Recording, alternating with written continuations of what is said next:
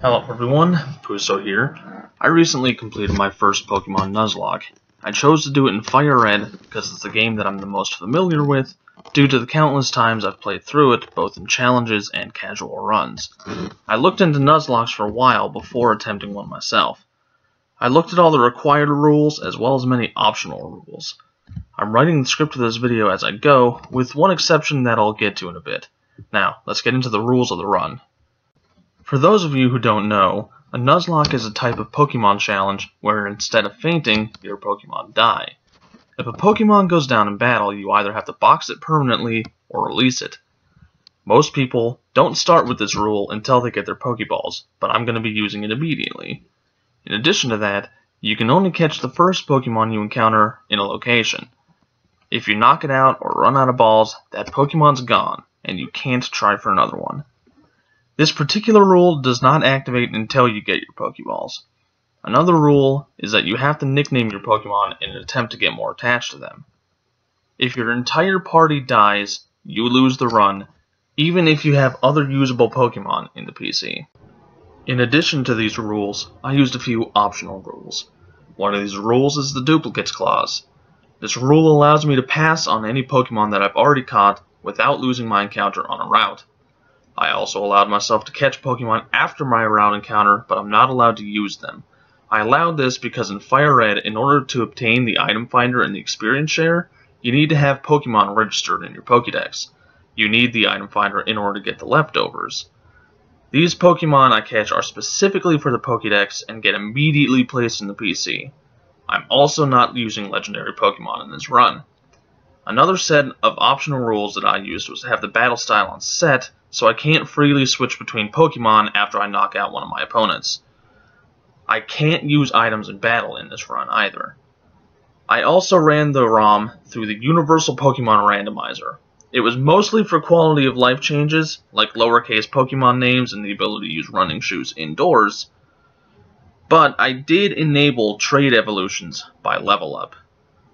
One further thing is that I'm not researching anything apart from the learn sets of my Pokemon.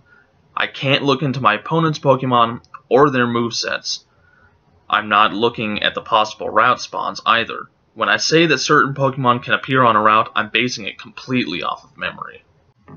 A note I'm making now is that I didn't have the idea to put this on YouTube until I was already partway through the run.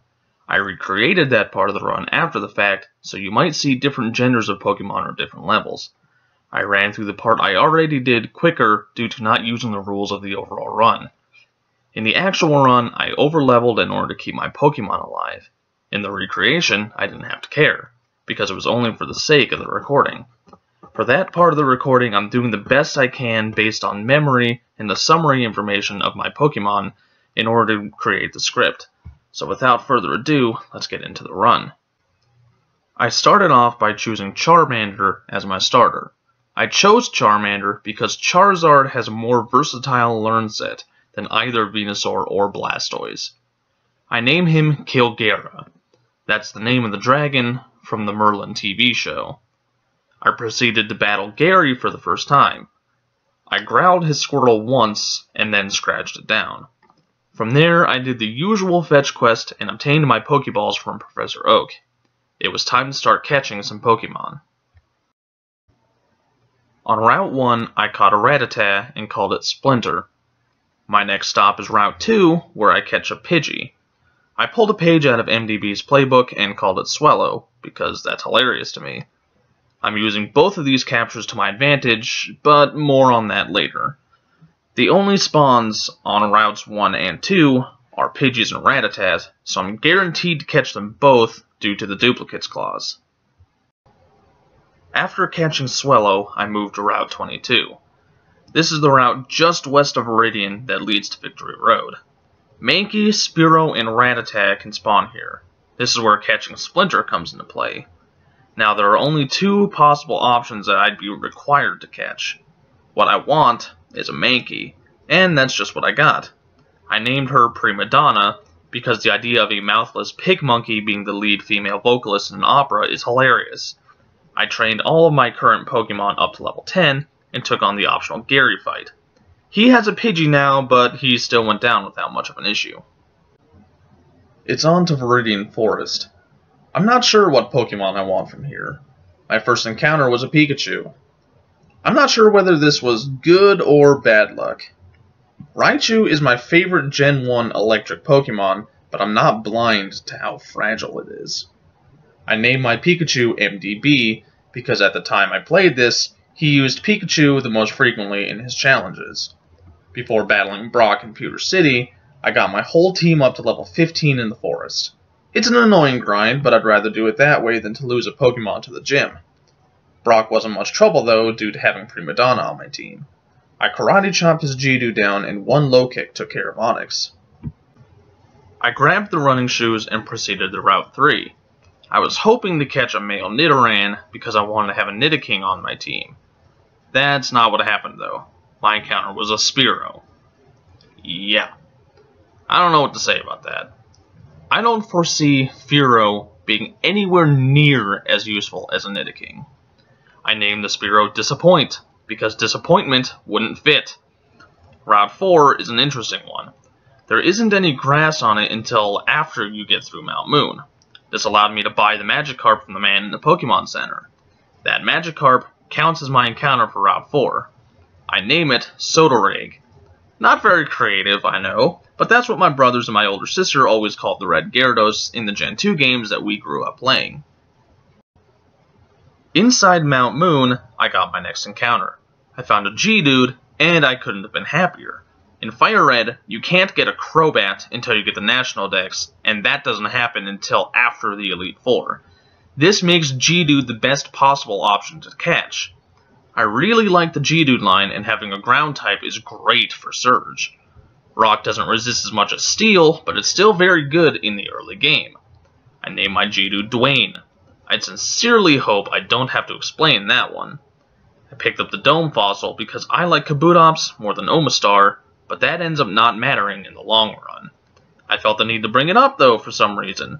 Maybe it's because comments are good for the YouTube algorithm. Outside of Mount Moon, I started training up my whole team to level 20 before proceeding. I made a mistake though. I remembered that there was a bug trainer on Nugget Bridge, so I thought I'd go there for some easy experience for Sodoreg, since she was level 15 and had Tackle now. But I forgot about the Gary fight there. I didn't lose any Pokemon, but I came pretty close, and that was a wake-up call for me. I went right back to the grass to train my Pokemon. From that point forward, I stopped rushing ahead in an attempt to level up faster. I moved to Route 24, hoping to catch an Oddish. Instead, I got a Caterpie. Great. I named it Toasty in a lame attempt to make some sort of buttered toast joke, but seeing as Butterfree won't really be useful going forward, I just boxed it. I tried again for an Oddish on Route 25, but I got a Weedle. Seriously? Seriously? I call it Twin Peaks due to Beedrill's stingers and threw it in the box. I have a plan for this though. Remember how I said I had a use for catching a Pidgey? This comes into play here. Routes 5 and 6 have the exact same Pokemon spawns as each other. You can encounter Pidgey, Meowth, and Oddish on them. This allows me to guarantee myself an Oddish. So I get one even though I wanted one sooner. The only reason I wanted one sooner was to get it leveling up faster. On Route 5, I caught a Meowth, which I called Giovanni. On Route 6, I finally get my Oddish, and I name her Chloe because the name sort of resembles chlorophyll. You might be wondering why I want an Oddish so badly. There are a few reasons for that. Vileplume has a base special attack of 110, making it a solid choice for a grass type. Grass is my favorite type, and Vileplume is my favorite Gen 1 grass Pokemon.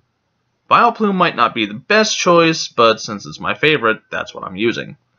On Route 11, I caught a Drowsy, which I named Inducer because I really couldn't think of anything better.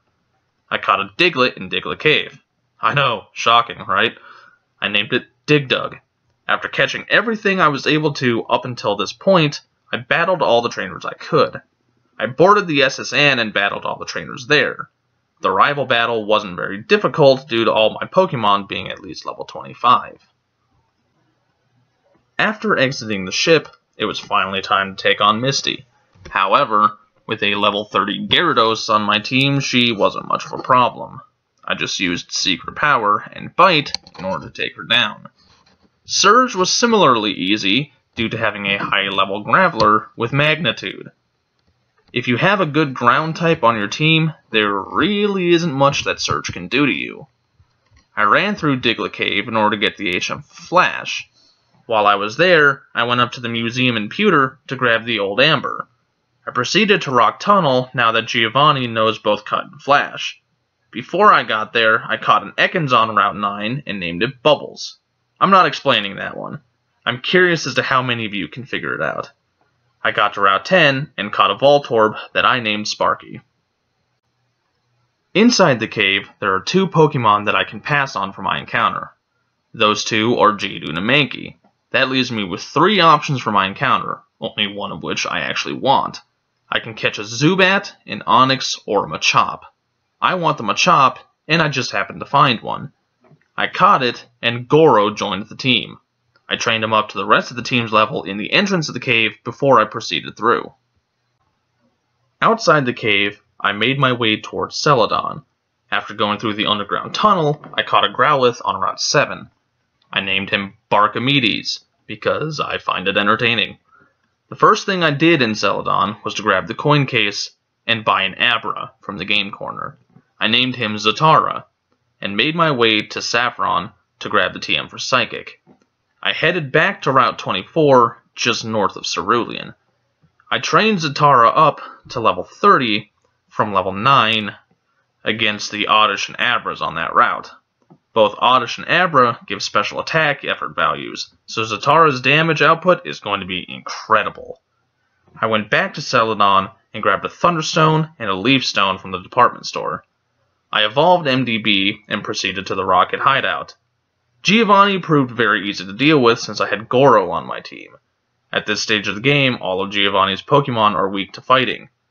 I really don't understand why he has a Kangaskhan though, considering how he's supposed to be a ground trainer.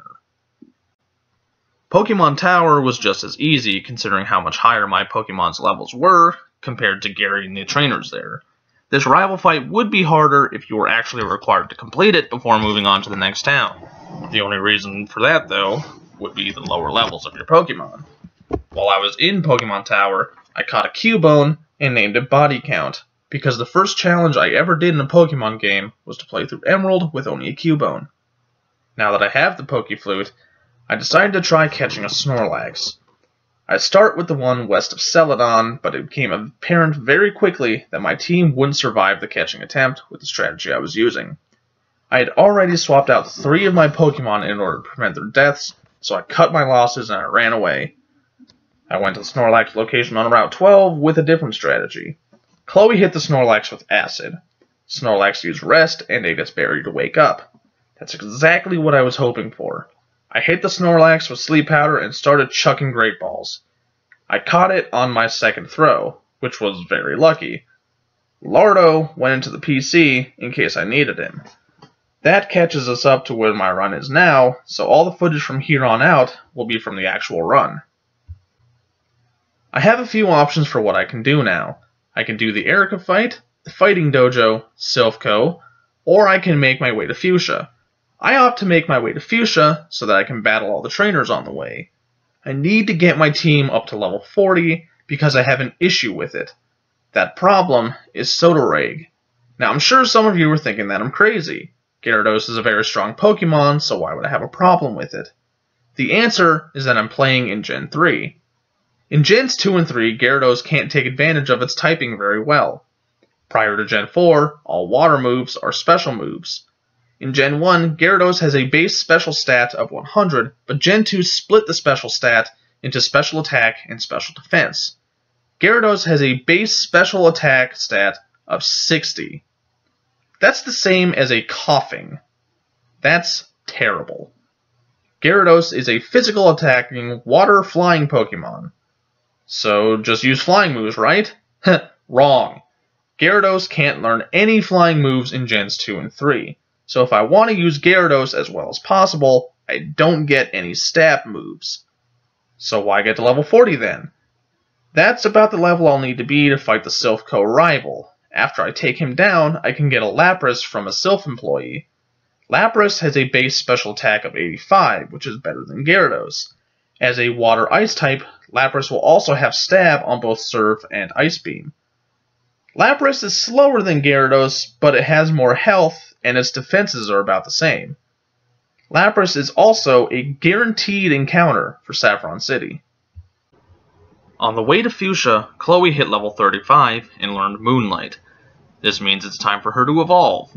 Gloom and Vileplume both learn Petal Dance at level 44, and since it's the only other move I want on her level up learn set, there's really no reason to keep her as a Gloom. When I got to Fuchsia, I went to the Safari Zone in order to get the HM for Surf and Strength. While I'm there, I ran into a male Nidoran. I forgot that I could run into these here. I could still have a Nidoking on my team if I want to. I name him Mr. Prez because he's the king. On Route 15, I encountered a Venonat. I caught it and named it Mothra. I proceeded back to routes 14 and 13 to see what I could catch there. On Route 14, I had an encounter that some people might disagree with. Now, I looked into the dupes clause before I started this challenge. Every site I looked it up on said that I may pass up an encounter if I've already caught it. I know that some people, when they use this rule, disallow the capture of any duplicates, but I never came across anything that said that I couldn't catch a duplicate if I chose to. I found an Oddish on Route 14 that I caught and named Cynthia, just in case Chloe were to die. With my Route 14 encounter done, I moved on to Route 13 where I found a Ditto that I named Same. Get it? Do you get the joke? I'm hilarious, aren't I? I encountered a Doduo on Route 18 that I named Sir Birdris. I'm so unbelievably clever. This is why you came, right? Anyway, moving on. On Cycling Road, I chose not to catch anything since there isn't anything there that I want that I don't already have. While level grinding against the trainers at the north end of Cycling Road, Goro evolved into Machamp and Zatara evolved into Alakazam. If you recall from the rules at the beginning of the video, this was enabled by Level Up when I ran the ROM through the randomizer. With those evolutions, the entire team is fully evolved, but I'm still not going into Silph Co until the entire team is at level 40. I don't want to risk any of my Pokemon dying as I go through. Once I got my team up to level 40, I decided to take down Erica before going into Silph Co. This allows me to give Giga Drain to Chloe to replace Absorb. This is a much needed upgrade, but I'm concerned about losing Chloe after using it as TMs are single use in this game. After battling all the trainers in her gym, it's time to fight Erica. Due to the level of my Pokemon, however, she was an easy one-shot sweep with Killgara's Flamethrower. Now it's time to go into Silph Co. I defeated all the trainers there in order to gain more experience for my team. None of them posed much of a problem, so it's on to the Silph Co rival fight. Gary opened up with his Pidgeot as always, and I led with MDB. Pidgeot went for Quick Attack because it just couldn't wait to get paralyzed, I guess. One Thunderbolt took it out though. Growlithe came out next, and MDB showed it what he thought about his Intimidate ability by one-shotting it with Thunderbolt. Up next is Gary's Execute. MDB paralyzed it for safety before switching places with Killgara. Execute missed MDB with Poison Powder during the paralysis, and it missed Stun Spore that it threw at Killgara during the switch. One Flamethrower from Killgara annihilated the Execute. Blastoise is up next, and I switched to Chloe expecting a Water attack. Chloe put Gary's starter to sleep after getting hit by a critical bite for laughably small damage. Chloe used Giga Drain and took out half of Blastoise's health. Annoyingly, Blastoise woke up as soon as possible in order to bite Chloe again. One more Giga Drain finished it off though. After taking down Blastoise, Chloe leveled up and replaced Acid with Petal Dance. I need to be careful about when I use it though. When it gets used, I can't switch Pokemon until it's over, so if I use it at the wrong time, my opponent can send out something in order to gain type advantage while she's locked into the dance. Last up is Alakazam, and I didn't want to keep Chloe in considering how Psychic is one of her weaknesses. I'm not sure who to send in though. I decided to send in Sodarag since I'm planning on replacing her soon anyway, so if she died it wouldn't be a big issue. Gary's Alakazam used Calm Mind during the switch. Sodarag intimidated her opponent so badly he needed to use Calm Mind again in order to regain his composure. It didn't matter though, because Sodoreg is faster and 2 strengths finished it off, winning me the battle without any deaths. I picked up my Lapras as a reward and immediately headed back to the Pokemon Center in order to swap Sodoreg out for it. I named my Lapras Water Taxi because I find it entertaining. After buying a Thunderbolt TM from the Game Corner, I took Water Taxi north of Cerulean to grind him up to the rest of the team's level against Oddish and Abras in order to boost his special attack. At level 31, he learns Ice Beam, and I have my final moveset for him. The final moveset is Surf, Ice Beam, Thunderbolt, and Perish Song. Perish Song is going to be a great way to take out the final Pokemon my opponents have without having to risk any of my team. During the grind, I noticed that my special attack was significantly higher than my attack. For those of you who don't know, Lapras' base attack and special attack are both 85. This prompted me to check his nature. It was modest, which is perfect, as it raises special attack and lowers physical attack. I don't usually check natures, but I was extremely happy about this one. Now that Water Taxi is up to snuff with the rest of the team, I return to Silphco in order to battle Giovanni. He led with his Nidorino, who Killgera immediately incinerated with a flamethrower. Up next is Rhyhorn, and I made a mistake that could have cost me a Pokemon. I opted to use Brick Break instead of switching Pokemon. Charizard, as a Fire-Flying type, has a double weakness to rock moves. I didn't even consider that. Killgera hit Rhyhorn for about half its health, and thankfully, Giovanni's Rhyhorn missed its Rock Blast. One more Brick Break finished off the Rhyhorn. Kangaskhan is up next, and I went for Flamethrower since my Charizard has a timid nature which raises speed but lowers attack. It took about 4/5 of Kangaskhan's health, and Giovanni wasted his one turn using Tail Whip. Killgera finished it off with a Brick Break. Last up is Nidoqueen, and I'm not chancing this thing having a rock move. I swapped out for Water Taxi. His entrance to the battlefield was met with a Tail Whip. With Water Taxi's defense dropped, Giovanni called for Double Kick. He apparently didn't realize how weak that move is. After losing a third of his health to the kicks, Lapras hit a critical Ice Beam to finish the battle. I grabbed the Master Ball from Silphco President, and Killgera flew me back to Fuchsia in order to battle Koga. Before taking on the gym, I headed south to Route 19 and fished with a Super Rod. If I were to lose Water Taxi, the only other water type I have is Sodoreg, so I need a better backup. I fished up a Horsey, which I named Mystery. I wonder how many of you will get that reference. Time to take on Koga's gym. I swept his junior trainers aside and began the leader battle. Koga led with one of his Coughings, and I lead with Zatara. I went for Future Sight, and I nearly had a heart attack when Coughing used Self-Destruct. Zatara went from 118 health down to 24. Muck and his second Coughing both went down to 1 Psychic apiece. Just to add insult to the injury of the Self-Destruct, when Weezing came out, the Future Sight I set up missed. 1 Psychic was enough to one-shot Koga's final Pokemon, though. In hindsight, I shouldn't have even bothered with the Future Sight. Oh well, lesson learned, moving on. Before I set my sights on another gym, I headed to the power plant to get another encounter. I found a Magnemite that I named Eisenheart. Eisenheart is Magneto's last name. I'm happy that I got a Magnemite instead of an Electabuzz. Electabuzz might be better than Magneton, but I like Magneton a lot more. Before I take on Sabrina, I grabbed Sir Birdress and Sodoreg out of the box in exchange for Goro and Chloe.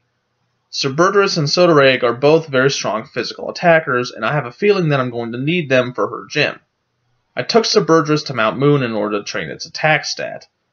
After that, I went to Route 1 in order to train its speed. I don't want to take any chances that Sabrina is going to kill any of my Pokemon. I really wish I could get the Macho Brace before the final gym. For anyone who doesn't know, if you use the item finder where Giovanni was standing in the gym, you'll get the Macho Brace. After Sir Birdress was done with the EV training, I went to the north end of Cycling Road in order to train up my team to level 50, with the exception of Sodoreg, who I just gave the XP share to and called it good when the others got up to 50. Time to battle Sabrina. I immediately realized that I misremembered how strong her team was. I thought it was around level 50, but I forgot that that was her level in Pokemon Yellow. I'm a much higher level than I need to be, but I guess that ensures I won't be losing any Pokemon. And that's exactly the case. Sir Burgess just outsped everything, and it was a one-shot sweep with Tri-Attack. I'm glad I spent so much unnecessary time grinding my team up. Although, to be fair, my terrible memory did prevent the loss of any of my team members, so I guess I'll just head over to Cinnabar Island. I did some more fishing with Super Rod on Route 20. The only thing I'm fishing up, though, are Horsies. I don't think Seadra will be very good, so I opted for a surfing encounter instead. In Fire Red, you're almost guaranteed to find a Tentacool when surfing. If something should happen to Water Taxi, a Tentacruel could be a decent replacement. I found a Tentacool and called it Cthulhu. Unfortunately, he's only level 7, so grinding him up if I need to will take a lot of time. I entered the Seafoam Islands in order to get another encounter. I used repels until I reached the bottom level. If I remember correctly from my numerous casual runs, the bottom level has the highest chance of encountering a seal. Dugong would be a fantastic replacement for Water Taxi if he were to die. I would also get to use my favorite Gen 1 Ice type. I'm leaving that as a backup plan though, since Lapras is objectively better than Dugong. I found the seal I was looking for, and I named him Aurora. I flew to Pallet Town after escape roping out of the Seafoam Islands. I headed south and got my encounter for Route 21. I encountered a Tangela, but I accidentally killed it, thinking that it would survive a Giga Drain. In hindsight, the severe level gap should have told me otherwise. When I arrived at Cinnabar, I revived the Aerodactyl, and that's my encounter for the town. I named it Aeroy. If you don't know what that's referencing, you should play some Gen 2. The mansion counts as its own area, however, so I have an encounter there as well. I found a Coughing, which I named Choking, because it'd be hilarious if Wheezing got an evolution with that name. Time to take on the gym. Blaine has a Growlithe, a Ponyta, a Rapidash, and an Arcanine. Only the Growlithe is slower than Water Taxi, but it doesn't really matter. I have leftovers equipped to him so he can heal back some of the damage he takes, and the battle is an easy one-shot sweep with Surf. With Blaine defeated, Bill invited me to go to the Sevi Islands with him. I did so and completed the side quest presented. I opted not to catch any Pokemon here, using repels instead. If I need anything from here, I can just come back later. I made my way back to one island so I could train my team up to level 60 outside of Ember Spa. I don't need to be that strong for Giovanni, but I want to move straight from Giovanni to Victory Road. With the training done, I went to Viridian to battle Giovanni one last time. He led with one of his Rhyhorns, but I led with Water Taxi. There isn't really anything to say about this battle. It's a one-shot sweep using Surf. The only damage Water Taxi even took came from Dugtrio's Earthquake, which only hit for about 25 damage. After Giovanni went down, I grabbed the Macho Brace just because I wanted it so badly earlier. Why can't I get this thing when it would be more useful? This is practically the end of the game. Whatever. On to the next battle with Gary. On Route 22, I run into Gary again, but this time it was required. Time to see if my team can handle him. As always, he leads with Pidgeot, and I lead with MDB. Pidgeot went for Quick Attack because apparently it didn't learn from its last encounter at Silphco, and he got a crit. MDB doesn't care though, and fired back with a critical of his own, but since he used Thunderbolt, he eviscerated Pidgeot's HP. Gary sent out his Rhyhorn next. I debated for a while as to what my best switch would be. Expecting a ground move, I swapped to Water Taxi for his high defense. Rhyhorn used Takedown for 22 damage, which Leftovers heals most of. Good job there, buddy. You're really doing Gary proud. One Surf easily took it out. The next Pokemon Gary sent out was his Execute. One Ice Beam was more than enough to deal with it. For some reason, Gary thought his Growlithe was a great counter for Water Taxi. I don't know. One Surf washed it away. Alakazam is up next, and I wasn't sure what my best move here was. I opted to stay in with Water Taxi. Lapras fired off an Ice Beam after Alakazam went for Calm Mind. Without that special defense boost, Alakazam would have gone down. The Ice Beam freezes, though. I chose to finish it off with Surf. Annoyingly, Alakazam immediately defrosted and failed to disable. For how rare it is to actually freeze your opponent, Why doesn't it guarantee at least one turn of immobilization? Sleep does, and it's easier to apply. I realized that freezing was overpowered in Gen 1, but come on. It worked out the same way, I guess. Last up is Blastoise. Water Taxi fired off a couple Thunderbolts to finish it off. When I chose Lapras, I didn't realize it would be such an effective counter to Gary's team. It can deal super effective damage to everything except for the Alakazam, and that's pretty incredible. I didn't battle any trainers in Victory Road so that I could take on the Elite Four without leveling up more. While I was in there, I grabbed the TM for Dragon Claw and taught it to Gilgera. I also picked up the rare candy for later. Before I begin the Elite Four, let's take a look at the team. Gilgera is level 62, holding the Charcoal. His moves are Flamethrower, Dragon Claw, Steel Wing, and Fly. MDB is at level 60, with the moveset of Thunderbolt, Brick Break, Thunder Wave, and Double Team. Chloe is at level 60, holding the Miracle Seed. Her moves are Giga Drain, Petal Dance, Sleep Powder, and Moonlight. Water Taxi is at level 61, holding Leftovers. His moves are Surf, Ice Beam, Thunderbolt, and Perish Song. Goro's at level 60, with the Leftovers equipped. His moves are Brick Break, Cross Chop, Earthquake, and Rock Slide. Finally, we have Zatara, who has the moveset of Psychic, Future Sight, Reflect, and Recover. Without further ado, let's do this. Let's see if I can make it through this run without losing a single Pokemon. Lorelei is up first. This battle was annoying, but it wasn't hard. She led with Dugong, and I led with MDB. MDB easily took out Dugong with one Thunderbolt. Cloyster came out next, but had suffered the same fate as Dugong. Lorelei sent out Slowbro, who became MDB's third consecutive one-shot with Thunderbolt. Out next is Lapras, who tanked the Thunderbolt and fired off a Confuse Ray. Lapras ate its Citrus Berry, but it didn't make any difference. I respected the confusion and swapped out to Water Taxi. My Lapras took an Ice Beam upon entering, but Leftovers healed all the damage that it dealt. Lorelei's Lapras was faster than mine and hit a Body Slam for 30 damage before Water Taxi hit a critical Thunderbolt. Jinx is the final Pokemon, and this is where it got annoying. I opted to go for Perish Song, knowing that I could outlast anything Jinx could throw at me, but Water Taxi got hit by a Lovely Kiss, which put him to sleep. I swapped out to Gilgera to go for the Flamethrower one-shot, but he got hit with Attract. I'm not dealing with that, so I switched back to Water Taxi. Jinx failed its Lovely Kiss since Water Taxi was already asleep, and Gilgera came back out just to get hit with another Attract. Do you see what I mean when I say that this is annoying?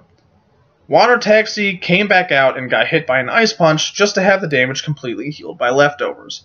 At this point, I was fed up with the nuisance and tried for Surf with Water Taxi, but Jinx used Attract and Water Taxi didn't wake up. It's back to Gilgera, and thankfully the Ice Punch didn't freeze. My Charizard proceeded to atomize the pesty Jinx with a Flamethrower. Finally! That Jinx wasn't much of a threat, but good lord was it a nuisance. I woke up my Lapras and healed Gilgera before proceeding to battle Bruno. Bruno sent out his first Onix, and I chose the ever-reliable Water Taxi. Onix went for an Earthquake, dealing a pathetic 30 damage before getting washed away by Surf.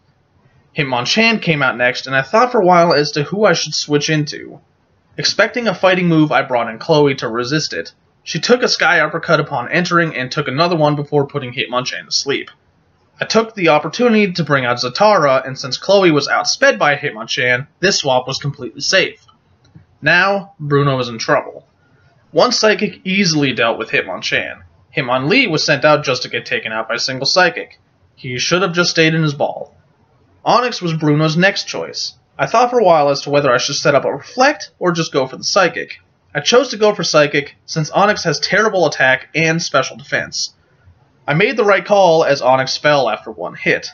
Last up is Machamp, who was also taken out by one Psychic. I probably should have led with Zatara, but I knew Onix was out first and I wanted the super effective damage. I healed up Chloe and moved on to Agatha. Agatha is up next. She claims to be Ghost Trainer, but she has a Golbat and an Arbok. All of her Pokemon are Poison Pokemon, so in reality, she's a Poison Trainer. The best choice against a Poison Trainer is Zatara, so I led with him. And when you have an Alakazam on your team, there isn't much a Poison Trainer can do against you. It's an easy one-shot sweep with Psychic. So far, Agatha has been the easiest Elite Four member to fight. After sweeping her off to the side, I use an Ether to restore power points for Psychic. It's time for Lance. This is the last Elite Four member before battling Gary for the last time. Let's see how it goes. I'm fairly certain that Lance leads with his Gyarados, so I put MDB at the front of my party. I was right, and MDB sent a Thunderbolt crashing down, taking it out without a fight. Lance's first Dragonair came out, and I hit it with a Thunder Wave for safety. Dragonair put up a safeguard, but it was already paralyzed, so the only thing it accomplished was to waste a turn. Water Taxi came out and ate a Dragon Rage. One Ice Beam took out the Dragonair. Aerodactyl entered the battlefield and took out almost half of Water Taxi's health with an Ancient Power before getting drowned by the surf. Lance's second Dragonair came out. It hit Water Taxi with a weak Outrage before going down to Ice Beam. Dragonite came out last, and his safeguard wore off. Lance wasted his one turn setting up another one before going down to a quad-effective Ice Beam. What a dumb decision on his part. I healed up Water Taxi, and it's time for the final battle. The battle started off the same as usual. Gary led with Pidgeot, and I led with MDB. One Thunderbolt took Gary's lead out without any trouble. Up next is Rhydon. I switched out to kill Gyara, predicting the Earthquake, and then swapped to Goro, expecting a resisted Rock attack. I realized then, though, that I forgot to teach him Earthquake. That's not good. I'm pretty sure that Stab makes Brick Break better than Earthquake, but Rhydon isn't the Pokemon I wanted it for. I called for Brick Break, and Rhydon uses Earthquake. Brick Break took out 2/3 of Rhydon's health, but Earthquake dealt 1/3 of Goro's. I've heard that critical hits deal 1.5 times damage, but I've also heard that they deal double damage. To play it safe, I assume that they deal double. I already know that Rhydon is faster due to the Rock Tomb used against Goro, so if it gets a crit with an Earthquake, Goro is dead. I choose to switch to Water Taxi to take the Earthquake and drown Rhydon. I should have done this to start, but I wanted to use Goro because he hadn't seen any action yet. Gary sent out Exeggutor, and I called for an Ice Beam. He's faster than Water Taxi, though, and he put Lapras to sleep. I'm relatively certain that Solar Beam is Exeggutor's only grass move, so I stayed in hoping to get the one-turn sleep and hit an Ice Beam. I was wrong, though, and Lapras gets hit with a Giga Drain. I swapped out to kill Gyara, expecting another Giga Drain, and he proceeded to roast his opponent, taking it out in one hit. Blastoise came out next, and I consider who to swap out to. I can't use Chloe because I'm pretty sure Blastoise knows Blizzard. I didn't think MDB could take a hit, but my other counter was asleep. I decided that if I wanted to win, I'd have to sacrifice Water Taxi. Blastoise used Rain Dance on his first turn. I started calling for Thunderbolts in case Water Taxi woke up. Hydro Pump hit, bringing Lapras down to 57 health, but he didn't wake up. Leftovers brought him back up to 72. For some reason, Gary called for Bite instead of using another rain-boosted Hydro Pump. Bite took Water Taxi down to 46 health before Leftovers brought him back up to 61. He was still sleeping, though. The next Hydro Pump missed Lapras, and he woke up and took out 2/3 of Blastoise's health with a Thunderbolt. Blastoise ate his berry, and Leftovers healed Water Taxi up to 76 health.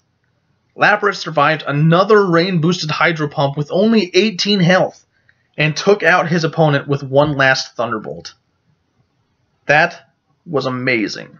I fully expected to lose Water Taxi there, but he managed to not only survive, but knock out Gary's strongest Pokemon. Alakazam came out next. I looked at my team, but I didn't see a good choice to switch in. I took a look at Zatara, but I didn't think he had enough special defense to take a hit, even though it would be resisted. I could be wrong, though. Maybe that would have been fine. I remember, though, that Gary usually uses Future Sight on his first turn, so I chose to go for the Hail Mary Freeze with Ice Beam. Instead, Ice Beam crits, taking out Alakazam with one hit. I couldn't believe it. Outlast is Arcanine. I knew that I didn't have a safe switch, so I called for Perish Song, knowing that if I managed to hit it, I'd win regardless of how well Arcanine did. Unfortunately, Flamethrower was enough to finish off Water Taxi. Lapras was probably the MVP of this run, but this was Gary's last Pokemon and I still had my whole team alive. I decided to start playing a bit more aggressively and sacrifice Pokemon in order to gain the advantage in the fight. I sent out MDB to hit the Thunder Wave. Flamethrower took out a third of his health, but then the Future Sight hit, bringing him down to 50 health. I called for Thunderbolt to get whatever damage I could in before MDB goes down, but unfortunately, he landed a crit that brings Arcanine into full restore range. That essentially nullified everything that MDB did against Gary's last Pokemon. After MDB went down, I sent out Goro. This is why I wanted Earthquake. I called for Rock Slide since it's the only super effective attack I have to use. It took out 2/3 of Arcanine's health while it was immobilized from the full restore. Goro tanked the Flamethrower before finishing the battle with another Rock Slide. And that's it. I beat my first ever Nuzlocke having only lost 2 Pokemon. This run was easier than expected. Maybe it's because of how familiar I am with the game, or maybe my rules weren't strict enough. I definitely regret having overleveled so much in the early game to the point of where I didn't do so in the late game. I had fun doing this though. I'm thinking of doing another Nuzlocke. I'm either going to do it in Emerald, or I'm going to do a randomizer Nuzlocke of Fire Red. I'm not sure yet. We'll see how it goes. That's it for this video though. Thank you so much for watching, and have a good day.